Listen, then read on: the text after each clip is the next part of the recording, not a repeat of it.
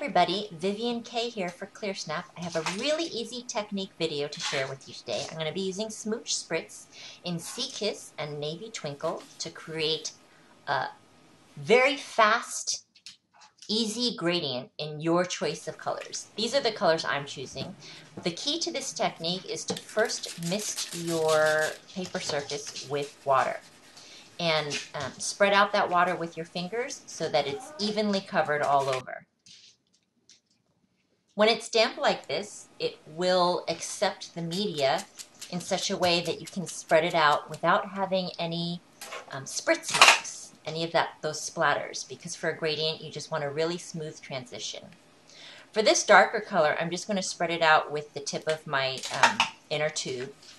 And then within seconds, I spread out the color. If I want to bring some of the darker color down, I can do that. Or if I want to bring some of the lighter color up, I can do that as well. And within seconds, you have a perfectly blended gradient. All you have to do is wait for it to dry. I want to add in a little step here. I've been playing around a lot with my salt lately. This is a coarse kosher salt, and I want to create a starry sky. So while it's still wet, I'm going to just sprinkle some salt on there. And I'm going to skip forward. First, I'm going to zoom in and show you how that salt sort of sucks in the pigment and creates little starburst shapes that are much like twinkling stars. You see how it's starting to absorb up at the top? And you'll find with the more intense hues that the effect is more dramatic. I skipped forward here to when it was all dry. I just went and had a bite to eat and came back. And you can see the final effect. For an effect like this, I'd suggest that you let the paper surface dry naturally, so that the salt can work its magic. But if at the very end you have just a little bit of moisture left, you can finish it up quickly with a little blast of a heat tool. For something like this, you probably want to work on a sturdy paper surface. I'm using a Bristol vellum from Strathmore. You could use watercolor paper or even a nice strong white cardstock.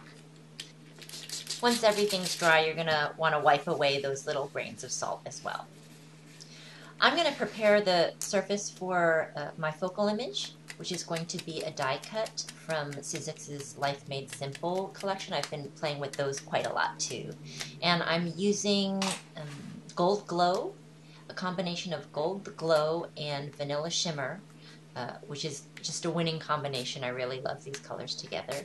The photograph in the end that you'll see won't do it justice, but it's got a really beautiful shimmer. I'm just going to spread that out because I want sort of a uniform coverage.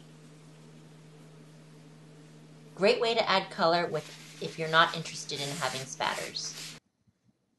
So I have some close-up shots for you. Here's the die cut in which I have the gradient effect showing through the negative space in my die cut. Here you can see a darker portion of the gradient with some stars that were die cut as well from the same set, and a lighter portion. Some cool blending happens there. And here's the final card project. I have a starry sky, some gold stars that I adhered.